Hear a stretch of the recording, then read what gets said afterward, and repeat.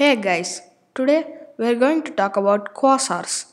A quasar, also known as a quasi-stellar object, abbreviated QSO, is an extremely luminous active galactic nucleus (AGN) in which a supermassive black hole with mass ranging from millions to billions of times the mass of the Sun is surrounded by a gaseous accretion disk.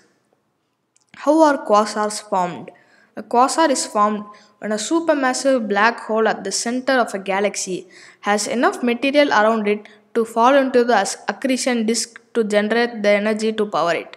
The only galaxies with enough material to create a quasar are young and colliding galaxies. Where are quasars found? Astronomers think that quasars are located in galaxies which have black holes at their centers. The black holes may provide quasars with their energy. Quasars are also bright that they drown out the light from all other stars in the same galaxy. The word quasar is short for quasi-stellar radio source. What's the difference between a pulsar and a quasar? The radio waves of a pulsar escape from its north and south magnetic poles. A quasar is those who look like stars but they are extremely luminous objects at all wavelengths.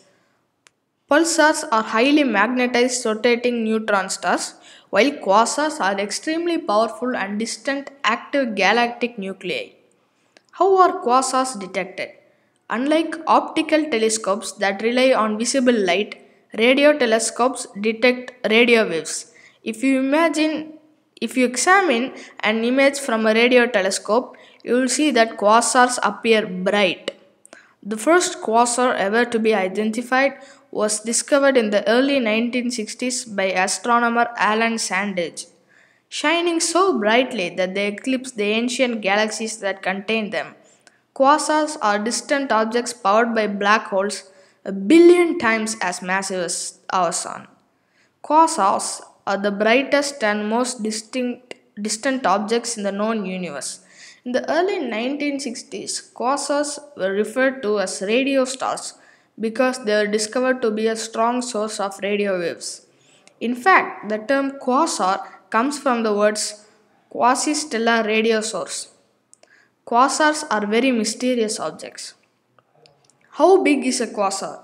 While they vary in size, the most common size is most about 5 on this graph, which equates to 100,000 AU or about 1.5 light years across. That might seem pretty big, but remember that these objects are brighter than our galaxy, consisting of 200 billion stars. On a galactic scale, these objects are tiny. Quasars are typically more than 100 times brighter than the galaxies which host them. Quasars also emit jets from their central regions, which can be larger in extent than the host galaxy. That's it for today, everybody. Vibrant Violator signing off.